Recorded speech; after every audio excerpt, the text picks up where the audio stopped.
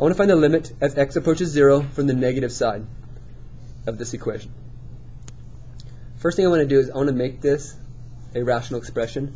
So I'm going to multiply this by x and x, and I'm going to change this to the limit as x approaches 0 from the negative side of x cubed minus 1 over x. Again, I multiply this by x over x, producing x cubed, and then you can add the tops, the numerators. Now here's my new function. We can do that. Looking at this function, let's see at 0 if it's at a vertical asymptote. Let's check to see if it's a vertical asymptote. In order to do that, well, you first got to check, okay, at 0, the vertical asymptote, the bottom 0 is 0. So if we just plug in 0, you got 0 cubed minus 1 over 0, which would be negative 1 over 0. So is that a vertical asymptote? Yes. You notice it's a vertical asymptote because you have a number over 0. Okay, remember 0 does not work. That's what we check. So we plug it in. Negative 1 over 0, that means it is a vertical asymptote. So are we going to have an actual value of this? No. The limit does not exist, but we can describe it. And here's how we're going to describe it. We're going to describe this one by making a table, an approach from the negative side. Now, as we approach from the negative side, I'm going to start with negative 1, and then I'm going to do negative 1/2, because we're approaching 0. And when we do that, let's plug in some values.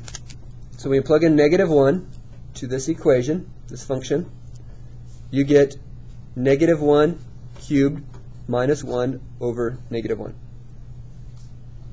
Which gives us, looks like negative 2 over negative 1, which is 2. And we're also going to plug in 1/2, so we're going to do, sorry, negative 1/2. Negative 1/2 cubed minus 1 over negative 1/2. That would give us, looks like, negative 1/8 minus 1 over negative 1/2. I know this is kind of annoying, look at all these kind of ugly numbers, but this would be negative 9/8 times negative 2 over 1. You flip the bottom and multiply.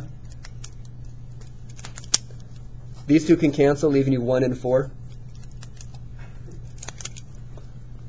And then when you multiply with positive, which looks like this is going to be a 9 over 4, which is 2 and 1/4.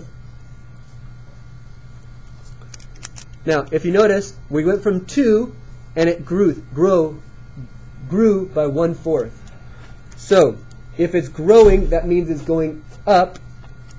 So what we notice about this graph is at the asymptote at 0, this graph is going to be going uphill.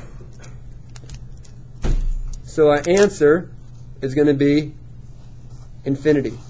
Now, I have screwed up on this one in the past. This one, if you did not choose negative 1 and negative 1/2, say you chose negative 2 and negative 1, you would have thought it would be negative infinity, because it would have looked like it's going down, because the graph actually looks like this, and it looks like it's going down and it shoots back up. So you got to be very careful to choose numbers kind of close to the line with asymptotes, because if you don't, you can miss some really quick turnarounds. So you want to choose kind of very close numbers to the actual asymptote you're approaching. So it's going to be going up to positive infinity.